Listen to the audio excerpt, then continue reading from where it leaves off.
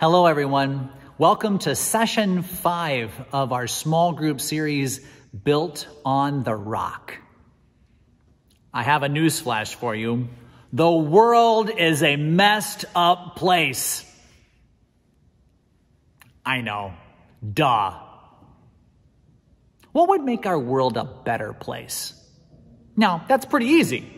If we could only get rid of so-and-so, the world would be a much better place. Now, be honest. You've said it. You've thought it. You've felt it. But is it really ever that simple? Is it a person or a policy that is the problem? Or is it deeper than that? If you've been along for the ride on our little journey here, you already know the answer to that question.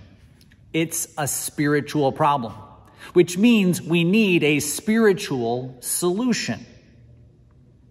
Now, before we get to the spiritual solution, I want to take a moment to appreciate just how damaging it is when we attack the wrong enemy. Suppose someone has offended you with his or her choices. You think the world would be a better place without this person's influence. Perhaps this person was affiliated with a group that may or may not have encouraged the action. Maybe the whole group should go. And what if the group happens to be a part of a political party or holds a certain ideology? It's not a huge jump to think that all the people who belong to that party or hold that ideology should be removed from influence. But really, is that enough? Certainly, people who think such things are less than human and deserve any mistreatment that might be coming to them. And anybody who would consider even coming to their defense would certainly be on their side.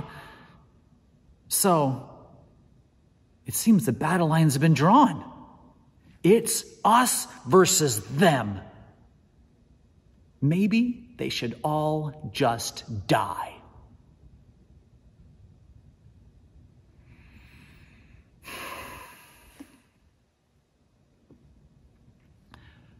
I wish I were exaggerating. I wish this were one of those examples that used an unrealistic scenario to make a point. It is not. When people see other people as the problem, hatred nips at their heels and spreads like wildfire.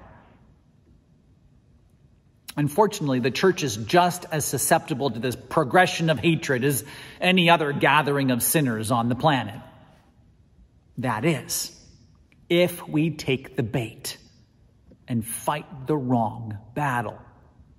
Remember, this is a spiritual problem and it needs a spiritual solution.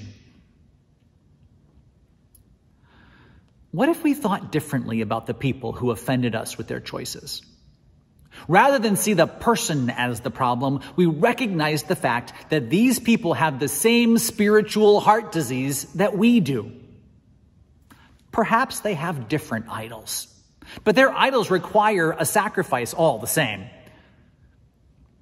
And what if we felt compassion for the people rather than trying to cancel them? What if we tried to understand them? Not to excuse their sin, but to learn how best to love them despite their sin. What if we sought to relate to their struggle and before ever throwing ourselves into the mix to help, took a good hard look at ourselves so that we wouldn't be the blind leading the visually impaired? What if we offered forgiveness? What if we could make peace? Isn't that a better battle to fight? Isn't that how God wins the war? So many of us are expert warriors, but we've trained for the wrong battle. We've been fighting people. when we should have been fighting evil. Jesus didn't come to fight people, but rather he saved them by fighting the ultimate spiritual battle, even though it cost him everything.